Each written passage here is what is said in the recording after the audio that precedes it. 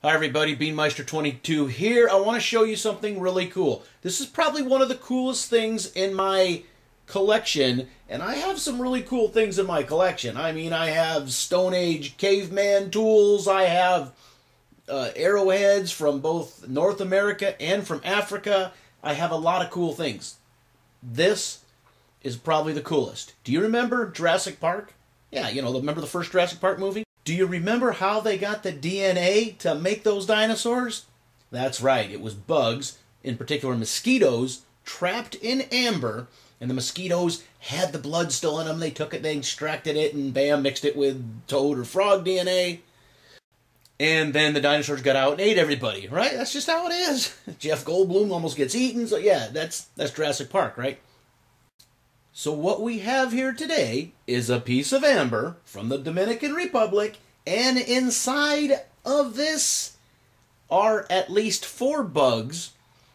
It's easy to see 2 of them, and you really have to look close to see the other 2, but these are bugs trapped in amber. Yeah, that's right. Very cool.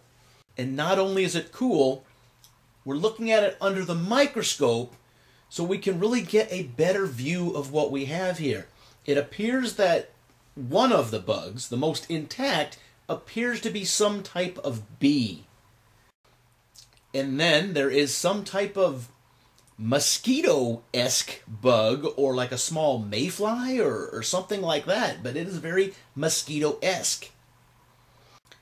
Now granted, it is not all swelled up, like the ones from Jurassic Park, or if you remember, was that Land of the Lost, that giant mosquito that got Will Ferrell there? Yeah, so I mean, it's not that big. It's a tiny little bug, but it looks very mosquito-esque.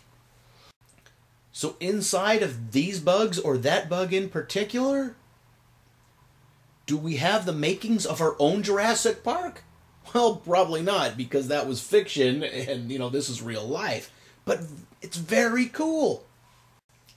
Now, this particular piece of amber with these bugs is only about 22 to 28 million years old.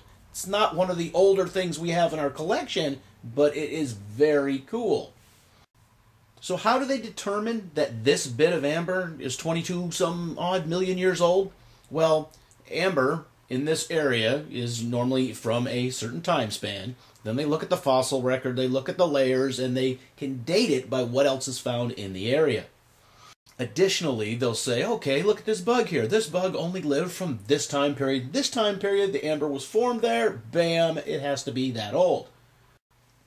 So if you remember from Jurassic Park, if not, go look it up on YouTube or watch it. The bug lands on something. The tree sap oozes out of the tree, covers the bug, bam, and then millions of years later we have this, and then millions of years later there's dinosaurs running around a theme park eating people. Yeah, Jurassic Park, right? So yeah, this is very cool, and like I said, I have a lot of weird cool things in my collection.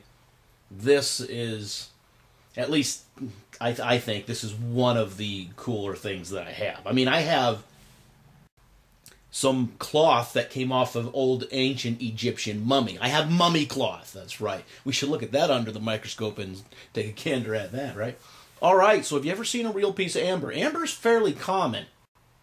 Amber with bugs or lizards or pieces of leaves or flowers or something, they're out there. They're not extremely common. If you're willing to, buy one, it won't set you back more than a couple $100 if you can find one. You got to find it first.